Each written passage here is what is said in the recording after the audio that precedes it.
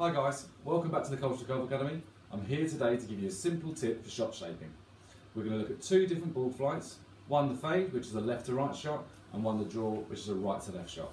Both these movements can be made with the same backswing, just a different transition. So the first thing we're going to do is we look at the fade.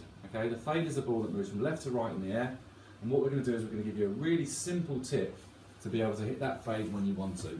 Again, when a flag's on the right hand side of the green, I think it's much better to start the ball in the middle of the green with a soft fade to try and get as close as you can to that flag, rather than trying to hit it potentially right at the green with draw. It's a much harder shot and much higher risk. So the first thing with the fade, what we're going to do, we're going to talk about the transition at the top of the backswing to the downswing, a really simple tip to help you hit that fade.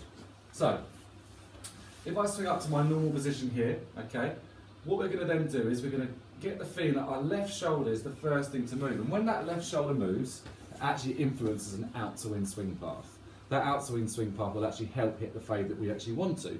So what I mean by that is that when we're at the top of the swing, okay, we're in what I would say a standard position, your left shoulder moves first, the club will actually move from out to in. That out to in swing path will definitely influence the ball starting further left of the target and then drifting on the way through. The biggest thing, we must make sure we don't release our hands on the way through, so we keep the club face very passive, very neutral, and it's much easier to hit the fade. So this is what it should look like in real time. So at the top of the backswing, the first thing to move is our left shoulder. It influences that path to come across the ball. Okay, and the ball will start left and it will fade back. So that's the fade. So again, from the same backswing position, we can actually hit the draw as well. And again, it's a nice, easy, simple motion that can be practiced on the driving range. So this time, okay, we want the ball to move from right to left. So what we're going to get the feeling of is actually our right shoulder going down. So pulling the right shoulder down.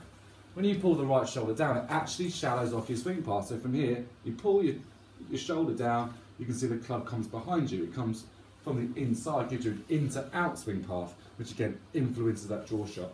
So what we're going to do again, I'm going to show you a nice simple movement again in full swing.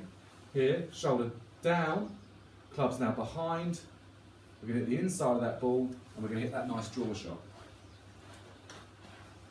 So again, when that flag's on the left hand side of the green, I would like to try and get a setup for the middle of the green. I think actually, if we pull that down, we're going to be able to influence the little right to left shot shape, we should be able to get closer to the flag stick.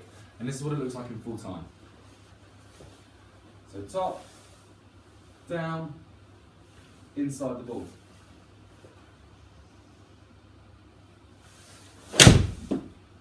Again, so the ball starts right at target and draws back onto target, if not slightly left of target, trying to get close to that flag. I hope that was a simple tip.